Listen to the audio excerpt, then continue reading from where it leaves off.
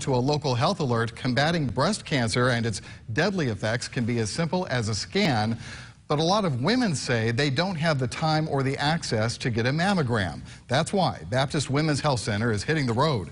The mobile mammography unit provides screenings in about 15 or 20 minutes and is covered by most health insurance plans.